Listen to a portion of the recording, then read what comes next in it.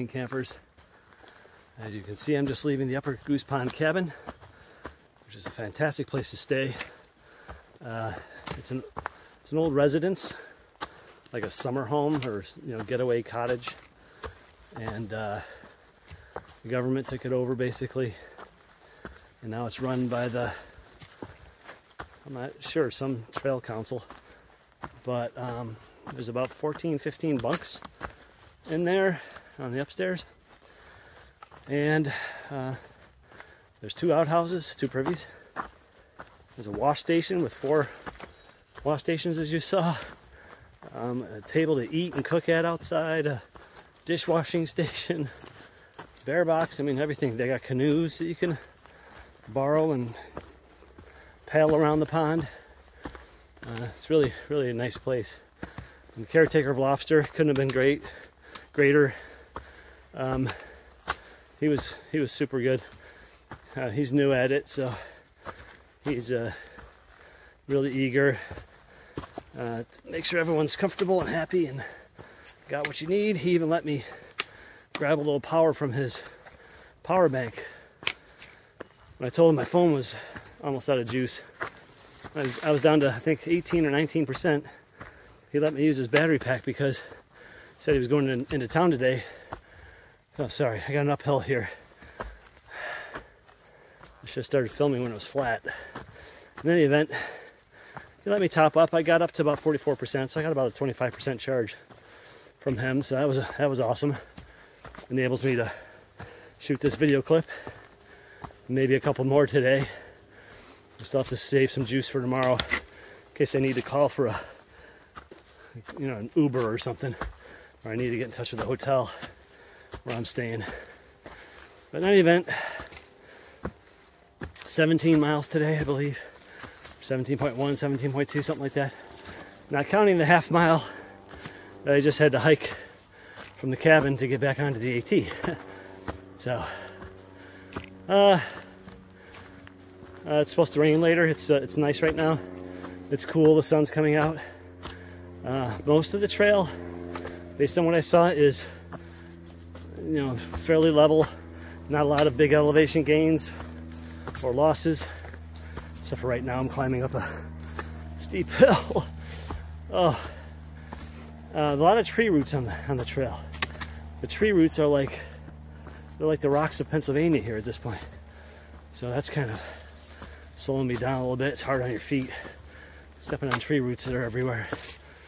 So I can show you. I don't know if you can see that on the trail up there. It's just crisscrossed like a network of tree roots. So hopefully I'll make some good time today. It's supposed to rain later this afternoon, so I got my rain jacket ready in case I need to throw that on, which I probably will. So today I got to make some good time. I'm getting a late start. We had a big pancake breakfast, and we took group photos and stuff. So it was about 8:45 before I got out of there, which is a late start, really late start. So I got to make time today. 17 miles, starting at 8:45. Holy cow! I'm shooting for the K Wood shelter. That's the last one before Dalton. It's only 3 miles outside Dalton. So if I fall short of that for some reason, I'd have to stealth camp, which is a no-no in Massachusetts. But if it starts raining really hard and it's clear that I'm not going to make it before a reasonable time, then I may just have to stealth camp. But we'll see. All right, I'm off and running. We'll see what the day holds. Coming down to US Route 20, crossing over the highway. Ow. Cars on that side.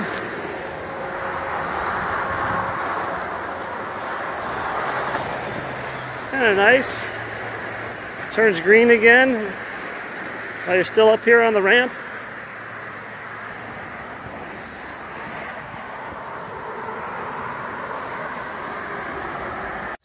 So I just finished climbing Beckett Mountain from the Upper Goose Pond Cabin.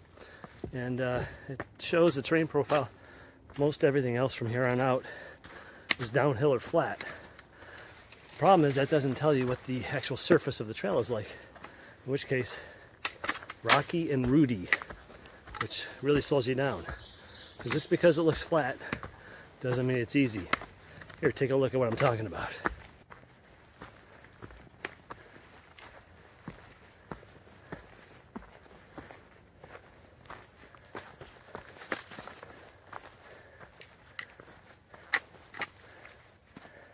So I am less than a mile from the October Mountain Shelter, which is about halfway from the Upper Goose Pond Cabin where I stayed last night, and Dalton, Massachusetts, which is where I'm picking up my next resupply box and where I'm staying for a 0-day. I'm actually staying in Pittsfield, which is the main city, I guess, and Dalton is like a suburb, a village out on the outskirts. So in any event, this is where I'm going to decide. I'm going to stop at the shelter, take a break, have lunch, and decide based on the weather pattern, the mileage still to come, the terrain profile, how I'm feeling, and just, you know, try to figure out what's my best strategy. Is it to keep going to the K Woods shelter, which is just 3 miles short of Dalton? That would mean very short hike into Dalton tomorrow. I get there early, I get my package at the post office early, and then what do? I can't check into my hotel room at 11 in the morning. So do I have time to kill then? I mean, what am I going to do? I don't want to go anywhere. I stink. I haven't had a shower in 10 days. I haven't done laundry in 10 days. So I don't want to be shopping for supplies, stinking up the place. Or do I stop at the October Mountain Shelter, call it a day, rest, relax, eat, claim my spot in the shelter in case it rains tonight, which it's supposed to, so I don't get wet and all my gear, my tent doesn't get wet. And then finish off the hike tomorrow into Dalton. Another, I don't know, maybe 9-10 miles. You know, and get there around lunchtime and get my package, and get to the motel, still get there around, you know, early afternoon, 1, 2 o'clock, somewhere around in there. And, you know, hopefully the room will be ready. I can get in a little early, I can do my laundry, I can take a shower, clean myself up, figure out what I need, walk over to Walmart or Uber over, and resupply. You know, maybe get something to eat for dinner, or get takeout or delivery, whatever. Anyway, I'm going to figure that all out when I get to the October Mountain Shelter.